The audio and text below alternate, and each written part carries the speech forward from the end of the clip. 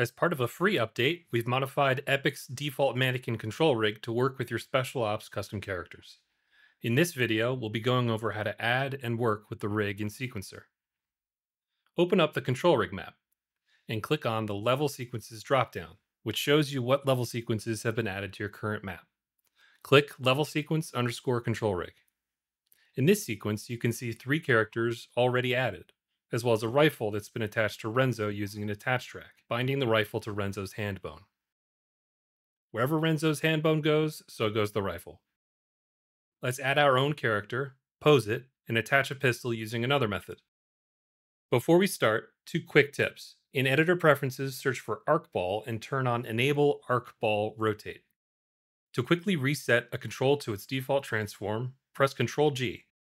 And to reset the transforms of every control on the selected rig, press Ctrl Shift G. This will come in handy when animating in Unreal Engine 5. Add a character by going to the Special Ops, Characters, Control Rig folder, and then drag a BP _ control rig out into the level. Then go back to our level sequence and press Ctrl A to add the character to the sequence. You should see the control rig come in with the character. Make sure Auto Key is turned on and get to posing. Now enjoy me pretend to be an animator. It may be a good idea to get into the habit of pressing Enter after you've moved a control or an object into a position you like, as this creates a key regardless of whether Auto Key is on.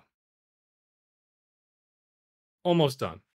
Let's find a pistol from the content browser and add it to the map.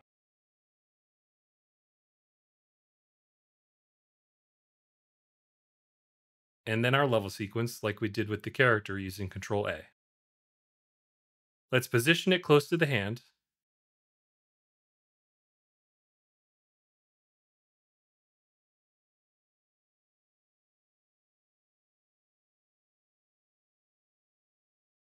And then, with the pistol selected, create a parent constraint from the Animation tab.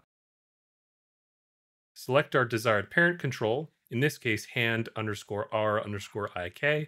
and look at that, now wherever Jiho's hand goes, so goes the pistol.